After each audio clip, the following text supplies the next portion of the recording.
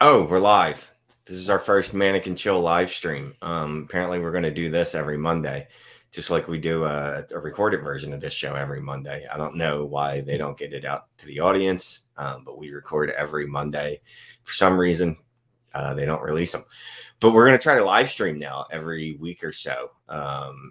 We don't actually have any idea what we're talking about this week. I know one thing that we won't be talking about is this Bears game because it is awful. And Justin Fields is he's terrible. How worried are you about Justin Fields? How about that? Well, hi, Shane. Hey, Hello. Scott. Yeah, thanks for the intro. Hello, DLF. We are live on Twitter. And how worried am I about Justin Fields?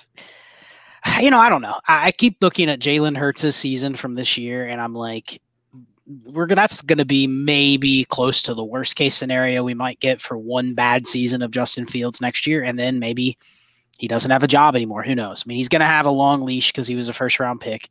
How worried am I? Especially if in a startup you picked him in like the first round of a startup, which I think both of us probably did, maybe numerous times, confessing our sins on here. Worried about that. I mean, obviously we can do a whole show about how some of that was good, some of that was bad process. Things have changed, over the course of this year. But definitely worried. But I mean, I think most people blame it on the coaching staff. I don't know if it's necessarily just that, but I mean, we'll see. I don't know enough about football to say for sure it is or isn't. But yeah, I know when I look at his fantasy points that they're not helping me this year, Shane. So yes, I am worried. Well, I was going to say you might not be a pro scout or anything, right? But I'm sure you know enough to watch him play and go, "Oh, this is bad. This is not good football."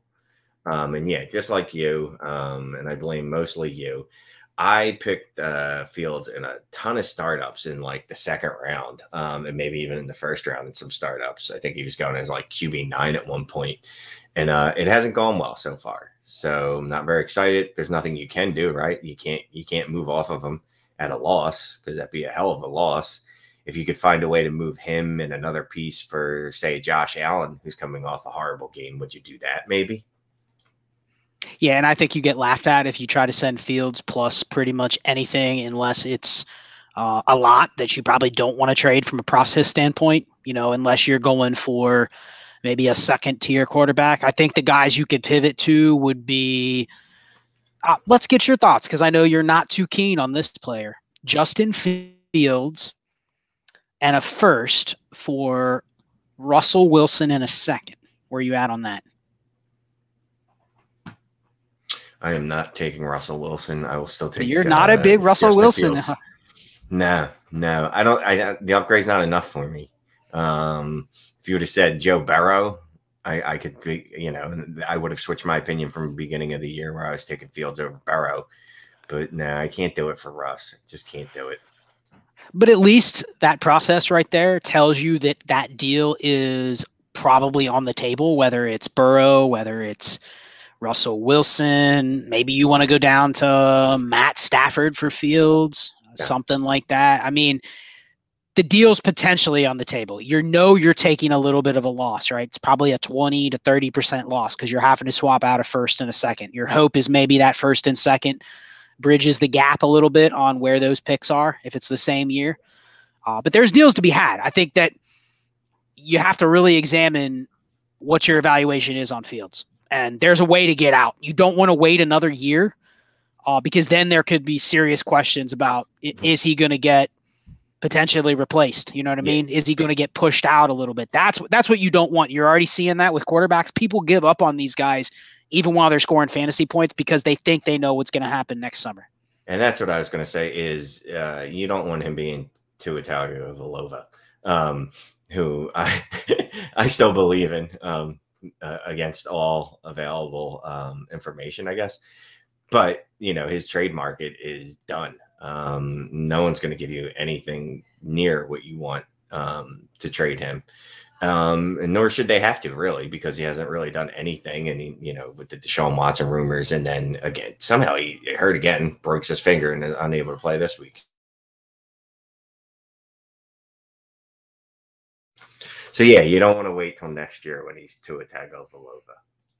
All right. So Shane, Justin Fields in a second or Deshaun Watson? I think I might go to Deshaun Watson. And that is a big answer, folks, because Shane was Mr. Get Deshaun Watson out of my name search, out of every one of my teams possible. And now that speaks more to maybe your worry on Fields a little bit versus even if you hate Watson, if he comes back, you can probably cash out for more than what you just paid to get him. You know what I mean? That's a value trade versus it is, your evaluation specifically on Watson, the person, or Fields, the player. So, I mean, what do you have to add to Trey Lance, or what do you have to add to Fields to get Trey Lance? I think too much to make it a good trade. Whereas Justin Fields is almost kind of like not even bringing value to that trade. I predicted this with Trey Lance, and I said he's actually going to gain value because he doesn't play. Right. People are going to be enamored with, and especially because we saw him early, we saw him run in a touchdown, we saw him pass for a touchdown, we saw him get to start one game. And of course, he ran for 90 yards. So people are going nuts like, hey, this guy's his floor. And I happen to agree. I think Jalen Hurts, what he's doing this year is like what you're going to see out of Trey Lance minimum for like 2 seasons. You know what I mean? Like that's the floor. Even if he doesn't develop and he's essentially just Jalen Hurts, if he's allowed to run like he has, he's got a really good floor. You know what I mean? But the fact that he hasn't played, his value, I feel like, has held better than all the other rookies because he hasn't played. You know what I mean? Like, there's still like this mystique about Trey Lance.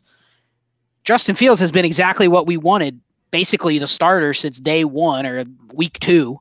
And, okay, his value's in the tank now because he's played and he hasn't been good. So it's just interesting how Lance, by not playing, his value seems to be like slowly holding and even rising the more that it builds towards him taking over. Yeah, one of the things with Fields is, and I've said this about Urban Meyer in Jacksonville and what he's done to the fantasy assets there. We knew it would be bad, right? We knew it would be bad. I don't think anyone comprehended how bad. Even though we just saw the same story play out with Mitch Trubisky, who obviously you could argue is not as talented as a prospect as Justin Fields. But either way, he was a high draft pick. A lot was expected of him. And we just saw the same story with Matt Nagy. And for whatever reason, I know I did, we went, it'll be different this time. Because I think part of us, at least part of the community, and at least some of the blame, we thought was Mitch Trubisky's. Where now I look at Mitch Trubisky and I go, I wonder what he could have been under a decent coach, because Matt Nagy is just pure poison. Best case scenario is Matt Nagy gets fired this year, and I don't know that that's going to happen. The one thing about Trey Lance is, you mentioned that he'll be like Jalen Hurts, except that we'll know that the starting job is his the following year. So, if he has a Jalen Hurts season next season where you're a little concerned because the passing's not there, you don't have to be so concerned because he's going to at least get another year at it. Whereas Jalen Hurts, it looks like the Eagles have already gone, oh, okay, we know what he's good at, and it's not doing anything where we put the game in his hands. So he's definitely not going to be here next year. You won't have to worry about that with Lance, at least. Well, that was the idea with Lance, is like people are still paying Jalen Hurts they're still paying a first for Jalen Hurts to have him just for the rest of the year because he's a top 6 fantasy quarterback. And I think that's the floor with Trey Lance. I mean, and there could be a higher ceiling too, but at least, like you said, there's some insulation with his job for multiple years. So that's part of the reason why his value has held. It's just he's done just enough to draw people in at this basically the same rate that he was going in rookie drafts.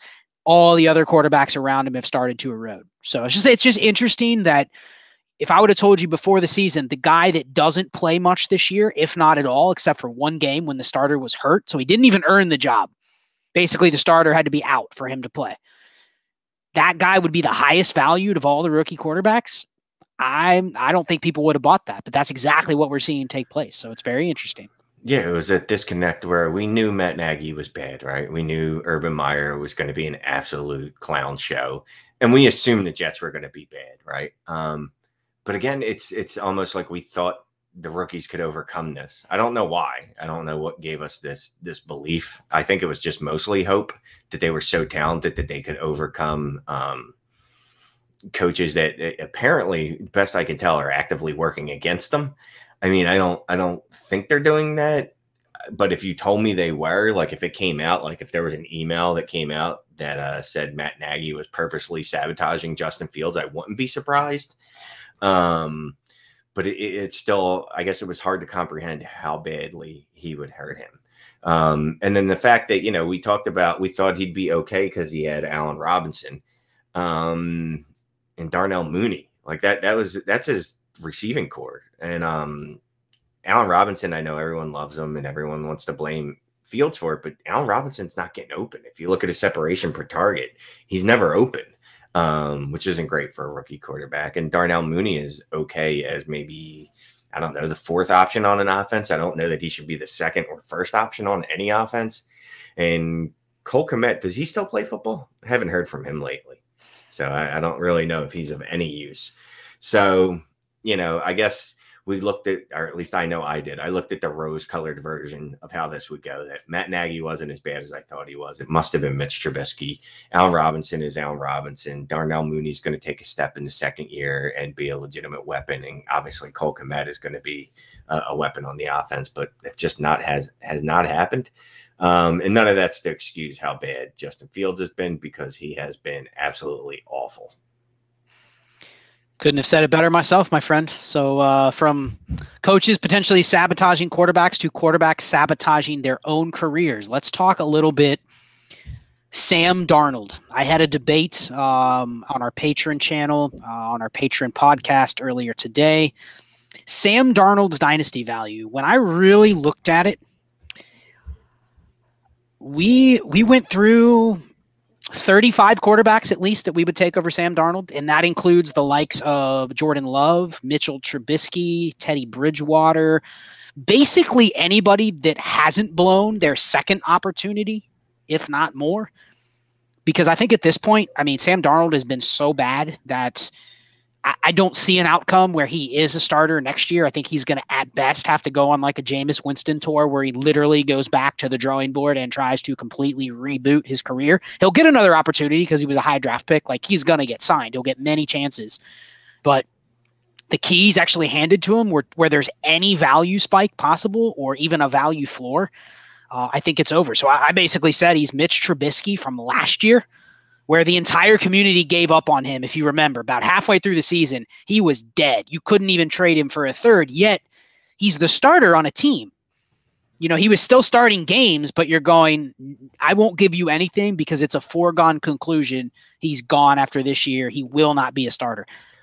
Do you feel the same with Darnold? Is that where we're at, that far down after a hot start? Literally a month later, is it that bad? Yeah, and what's funny about that though is with the Trubisky, I've taken Trubisky over Darnold now. It's partly because now that I've seen Justin Fields under the Matt Nagy tutelage, I think Trubisky's better than we thought. But yeah, Sam Darnold is terrible. He is absolutely god awful. He was getting carried the first 3 weeks based off of rushing touchdowns. He had 5 rushing touchdowns or something like that in the first 3 games. And we've seen him completely regress and completely fall apart. I don't even know that he could be a backup in this league at this point, the way he plays. And even if he is a backup, I don't think he could be a valuable backup. There's certain backups in fantasy football and even in Superflex leagues that were just like, no, I'm not going to pick that guy up. That's okay. Like Joe Flacco, when he got traded to the Jets, and even though he was seemingly the next guy up after Mike White, I wouldn't have made a move for him. Sam Darnold has entered that realm for me, like where I'm at the point where I wouldn't even want to start him if I was forced to, that I would go, let me throw a running back in there. Let me throw a wide receiver. At least they have more upside than Darnold. So he's pretty much gone. He's done. And he's kind of a case study in, if a player is bad their first 3 seasons and then has 3 good weeks and rebuild some of that value, it might be time to move off of them as quickly as possible. Yeah, and it's crazy that we're down to the Trubisky over Darnold debate, but you can argue that you laid it out perfectly. Even if I have Sam Darnold and he is quote unquote a starter, in my portfolio where I could maybe hit his name to put him in the lineup, I'm really not even confident that's going to give me top 24 quarterback production. So it's to the point where I had a league this weekend, no joke, true 2 QB league. Okay. You have to start 2 quarterbacks. And I think I told you this already, but I have to start 2 quarterbacks, 12-team league. So there's some scarcity there, right? Not everyone has 2 starters. Not everybody has extra starters to throw out there during a bye week. And I have Sam Darnold. And so I threw him out there going, man, I'm lucky. At least I have a guy that's going to start. I locked him in because he came off his concussion. He was in the lineup. I'm excited. And I'm playing the worst team in the league. And he doesn't have 2 quarterbacks. So guess who he starts? Because he has nobody else. He starts PJ Walker on the other side, and PJ Walker doesn't even play really. And he still outscores Sam Darnold. So that's how bad it is, to where if I have him and I have any other option, that's how bad he's been from a production standpoint. Like, any backup quarterback that's getting a job for a week is in over him. Like, it's that bad. So yeah, Trubisky's going to probably get another shot. We'll see what he's learned this year in Buffalo, and where does he go? Who gives him a shot? He's probably going to be somebody that's a bridge quarterback competing with the team that drafts a quarterback or something like that. But he's going to get a shot quicker than Sam Darnold. So I think the fact that Sam Darnold is still actively probably starting, at least for now, I think you can trade him for Trubisky, but you're shooting pretty low. You might be able to even get a 3rd-round pick on top of it or something. But it's that bad. That's a win if you can get a 3rd in Trubisky for Darnold. That's a win. Yeah, you can get anything for Darnold in a super flex league. I get it, and that's the only reason you'll get anything is because you can go, well, guys, it's a super flex. He's still starting, and someone's going to go, yeah, you're right. And you're going to go, well, yeah, but he's going to give you 8 points at quarterback, and you're going to start him over a running back that could probably give you 11 points. So you're automatically going to lose every time you put him in there. So, yeah, I'll take whatever you want to give me back. Fine. You want to give me a 3rd. And like you said, Mitchell Trubisky. Although I probably shoot higher upside, somebody like Chad Henne. But either way, yeah. So someone's all right, Darnold or Goff? They almost feel like the same thing, don't they? But at least Goff, Goff. Okay, I can see Goff being a bench, a backup after this year. Okay. But I can see him putting up spot starts where he's actually valuable. Right. I don't know that Sam Darnold is ever going to give you a spot start where he's valuable again. Well, Goff can give you the random 30 for 40 game where he hits 3 yards per completion. You know what I mean? He can give you a volume game where he just check down, and can somehow get to 18 points. Darnold, it's there's risk that you get single digits when you throw him in there. So or negative. Yeah, or negative. I mean, just watching him yesterday, before Robbie Anderson yelled at him on the sidelines on the interception he threw to towards DJ Moore, because it wasn't to DJ Moore. DJ Moore was playing defensive back on the play. He just swatted at the ball, but it was just the most on the run, nonchalant, flick of the wrist. He's got a nice arm. I'll give him that, man. Nice arm. No idea where it's going. Flick of the wrist right to the DB. He's just washed. And then today, it came out that they want to look at his shoulder on an MRI, because I think they're looking for any excuse they can to just sit him for PJ Walker. And it's so bad is I actually put in a waiver wire for Benjamin early this morning, and I wasn't paying attention. And then I realized, oh, wait, I'm dropping PJ Walker for Benjamin. I can't do that because PJ Walker is going to be starting in a week and a half. Yeah, I think to trade Darnold at this point, to try to get another starter back, even if it is literally the Goff Bridgewater range. I mean, Bridgewater's a smash, but even if it's the bottom tier, I don't even want to do that. I would rather target literally, if I can get any second, it's an easy accept. But I think another deal is if you can get a second plus insert backup quarterback that you think is going to get another shot. Trubisky, Mariota, Jameis Winston even. I would trade Darnold for Winston straight up. Yeah. Knowing that Winston was pretty efficient this year. As long as he can recover from his ACL, he will get another shot. So, but that's how bad it is. I would trade Darnold for Winston straight up. Obviously, I'd try for more, but I mean, that's where you're at. If you can get, one of those backups back, plus a pick, just do it. Just do it, because you can already see the writing on the wall on his future value. What else is on your mind, bud? That's it. I agree. And I was going to say, hey, that's a live stream. That's 20-minute Manic and Chill talking about. I had one other thing I want to mention. If you didn't have a topic, damn it, you go ahead. I mean, heck, go ahead. No, this is an important topic. This is where you're really getting into. The reason we're doing this live stream is we're going to really start talking some theory. Okay. So we're going to cut this at 10 minutes. I promise. We're not going to go over 30, because that's what we've kind of been told to do. But you know, if left to our own devices, we would live stream for like 3 hours. But here's the idea. Let's assume the listeners right now are sitting on a team. You're about to go 9-0. You're about to go 8-1. You're about to go 7-2. Any of those 3 records, those records make you smile when you see those, don't they, Shane? Mm-hmm. When your team's a big 9-0 or 8-1 or 7-2. Yeah, those leagues, I'm very good at fantasy football, and it has nothing to do with luck. Those are the ones you brag about on Twitter and talk about how you won the championship, and then you don't have to disclose that you are in 48 leagues and that was the one you won and went undefeated. Okay. But let's say you're in this is, I think, next level thinking when it comes to Dynasty. Okay. You have a 9-0 team. Let's just assume it's one of these that's a start 10 or start 11, not some of these mega leagues we're in where it's start 14 or start 15.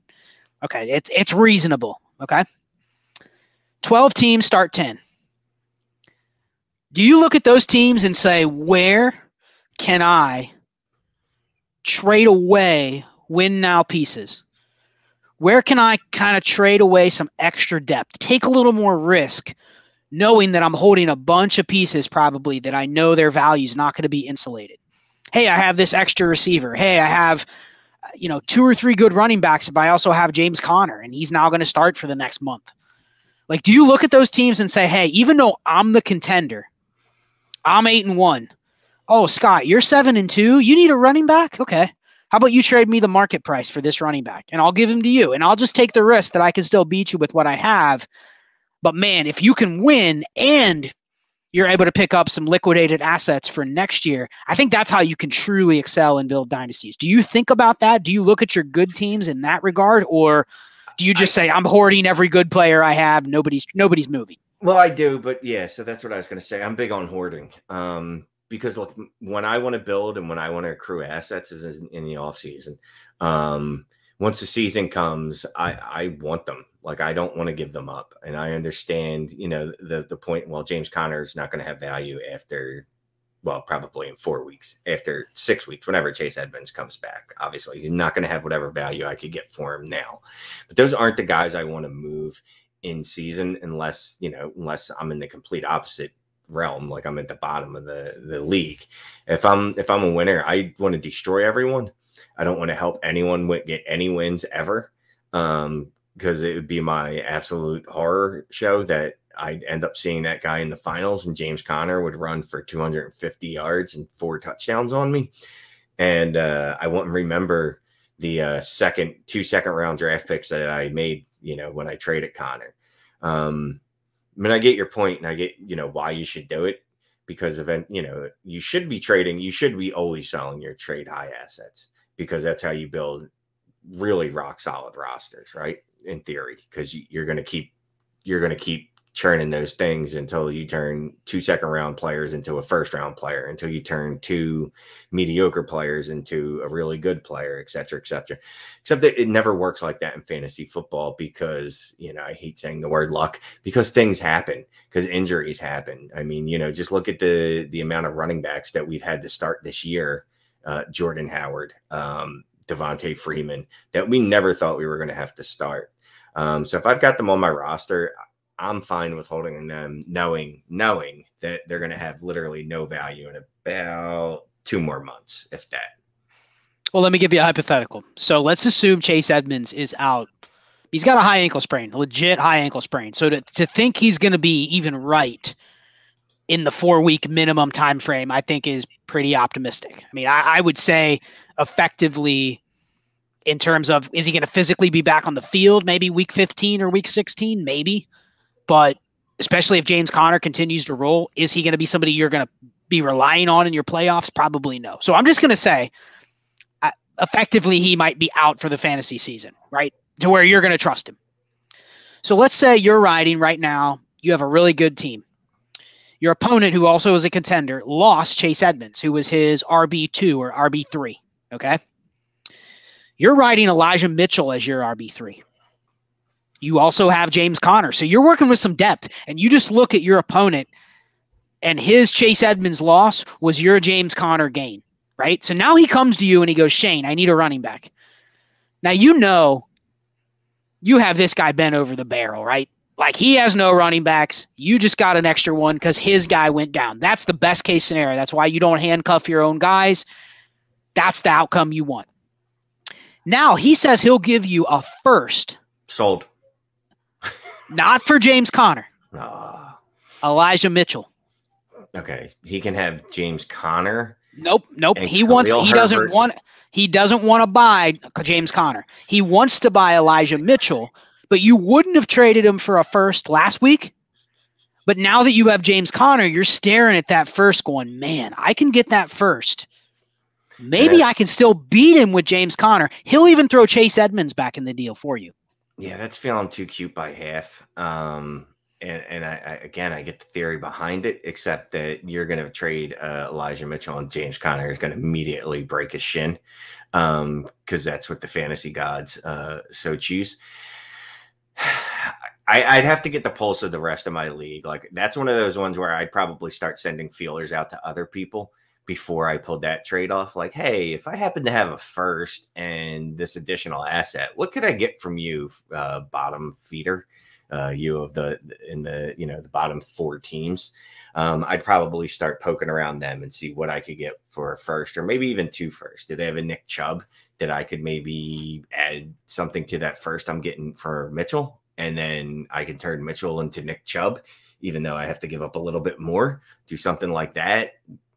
Yeah, that's fine. But you really need to start poking around at your other league mates, and without telling them exactly where you're getting this asset from. Just let them know, hey, I'm going to have this asset. It's going to be here shortly. How do you feel about taking a couple firsts for Nick Chubb or Ezekiel Elliott or something like that? Yeah, this is a good debate. This is something that I've really been thinking about. I'm going to try it with some of my better teams. And because here's where I think the true edge is. Trades are hard enough to get done in leagues. I mean, there's been so many deals this year where I think I can maybe get a deal in a league and then half the league just doesn't respond or doesn't go fast enough for my liking. I have to move on, or you leave a trade up and it sounded great last week and then this week happened and I go, glad he didn't accept that, or glad I revoked all those offers before the game started. But sometimes you just can't get deals done. I do think that, like you said, part of the idea of making a deal like that is, what else can I buy with that first? That's part of the advantage, right? Let's say you get that first for Elijah Mitchell. You now have that first in your back pocket. What if a tanking team in 2 weeks is now willing to sell another player better than Mitchell for a first? You just won, right? Because you have the flexibility of the asset. The next thing is, what if James Conner stays healthy for 4 or 5 weeks? Maybe you need another running back along the way, but you don't necessarily have to spend a first to get it. Maybe week 14 comes up and we don't like trade deadlines, but let's say there's a trade deadline and someone's offering that week's Dearness Johnson for a third. You buy that just to supplement for 1 week. But you may end up having no less of a shot to win that championship, and you just bank that extra first. And you're feeling great going into the offseason. That's the goal. The goal is to still win. But I kind of have this obsession of trying to win on the slimmest of margins. I don't want to win with the most stacked roster, but half my assets are not even in my lineup during championship week. And maybe that's kind of like a utopian idea, but that's something I'm going to play around with. Because, I mean, if you have a stacked roster, there are pieces, I guarantee, on all of our win now teams, all of our stacked teams, that we know the value for is gone in 6 weeks.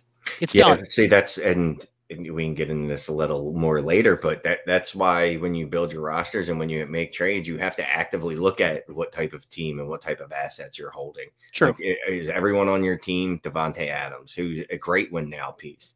But come the summertime, when you're in trade mode, you're not going to ever get fair value for him. And in 2 years, because you couldn't get fair value for him, you either traded him at a loss or you held on to him, and your team has disintegrated all at one time. So that's why you have to keep, varying assets on your roster. And that's why Mannequin Chill is done for the evening. We did our first live stream. No one joined us. Maybe we'll try to, what's the word I'm looking for? Promote it next week. That's what we'll do. Yeah. And, I'm not even quite sure if it worked good, but we'll see. I mean, we'll see. We'll get some feedback on whether it worked or not, but we'll continue to try to live stream. We always say every week, but who knows? But if we do, it's going to be sometime on Monday nights during the Monday Night Football game. We'll throw the link up on the DLF Twitter. Shane and I will share it on our accounts. That should hopefully hit, quite a few people that are just kind of sitting around browsing Twitter, watching the game, want to jump on, take some questions, take some topics, a lot to talk about over the next couple months. And with that, we'll go ahead and sign off. For myself, at Charles Chill FFB. Shane, where are you? At Shane is the worst. And yes. As you can tell, my son's bedroom. Yeah, different setup in the background. I like it. Dynasty Trades HQ, Dynasty and Chill, at DL Football on Twitter. Check out the website. Sign up for DLF. It's great. It has a lot of tools. Click on the link below. Subscribe to the YouTube channel, and we will be back maybe next week, maybe the week after for another Mannequin Chill. Good night, DLF. Good night, DLF.